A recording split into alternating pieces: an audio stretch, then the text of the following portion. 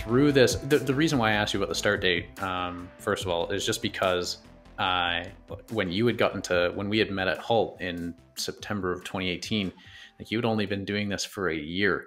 And I mean, like your Instagram page, we would look at it and like all of us would just be like, man, this guy takes some damn good photos. And it's so cool. Honestly, it's really inspiring that you had only been doing it for a year up to that point, because the where you started and where you got to, like within 1 year, is remarkable. And I think it's inspiring for other people to see that type of progress, because nowadays, especially on Instagram, you had mentioned like having to get on that platform and not really liking it before.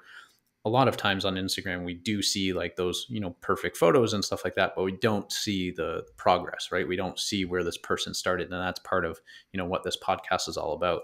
And so I encourage people to go to your Instagram page and scroll all the way down, excuse me, to see where you started, because it's super, super interesting. So you did it for accountability and to hone your skills and to share a message. What were some of the biggest takeaways from doing that challenge for 365 days? Well, a lot of organization, planning ahead of where I was going to be, how I was going to shoot, how I was going to post. It also helped me learn a lot about how to grow social media presence, even though I didn't grow an insanely large following.